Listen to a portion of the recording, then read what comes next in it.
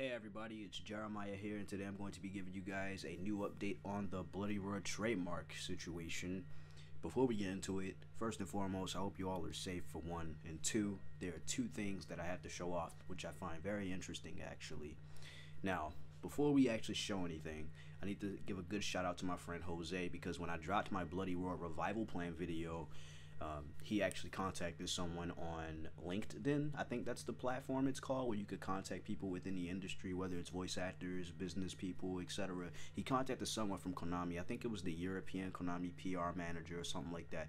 And basically that person forwarded my video, my revival plan video to be exact, to Konami in Japan to see if they're more interested in this type of thing, since Bloody Roar is a Japan IP essentially. Not only of course, but it was mainly handled by people within Japan than the people in the US or Europe. So I just think that's interesting. Now when it comes to my Bloody Roar revival plan video, this video of mine was published March 23rd 2019, and exactly 1 year later Konami in Japan specifically filed this trademark. If you haven't seen my Bloody Roar Revelation video within this Bloody Roar Comeback series, Bloody Roar Discussions playlist, then it really wouldn't make sense to you. But you need to remember that within this video, I actually called Konami. So I called Konami in the video prior, and I told them to see this video, and it was forwarded, and you just add all this stuff that I mentioned in the beginning with my friend Jose forwarding it to someone in Konami. It's just very interesting. And it seems like things are, you know, connecting to a degree.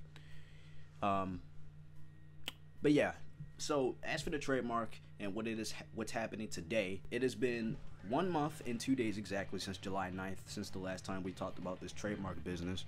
Now it has been published for opposition, so I'm gonna give you guys basically the significance of it, and I'll read it here. So right here, this is what it says.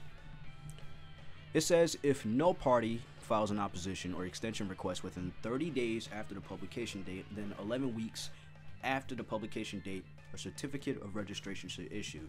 Now, what a certificate of registration is this little thing. I'm pretty certain, if I'm not wrong, it's this little ribbon thing, because technically the new Bloody Roar trademark is still pending in a sense. We still have to wait for an update, which means if we have to wait 30 days after the publication date, which is today, and we gotta wait 11 weeks afterwards, we gotta wait all the way until like late November for this new Bloody Roar trademark to get this filed certification. My theory is that something is going to happen at the Game Awards.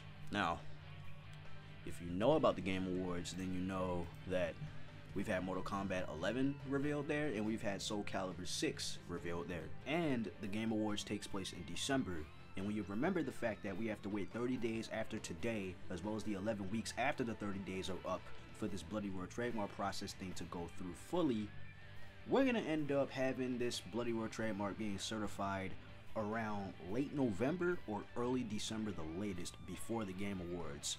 Likely. Not most likely, not 100%, but that's just what I think. I am not saying with 100% certainty that the Game Awards will have Bloody Roar there, but I'm saying to just keep an open mind and look at it as a possibility, because earlier this year on January 11, 2020, the Game Awards' Twitter actually tweeted that Konami followed them on Twitter.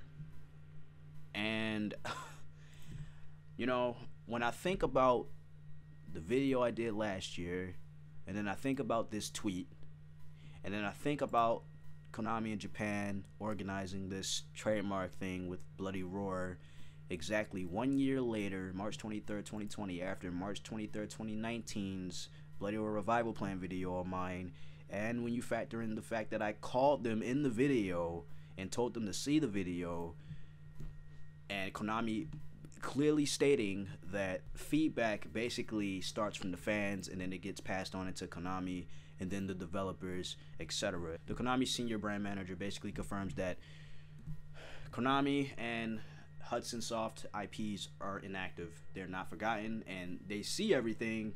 They just can't say anything for obvious reasons and everything like that.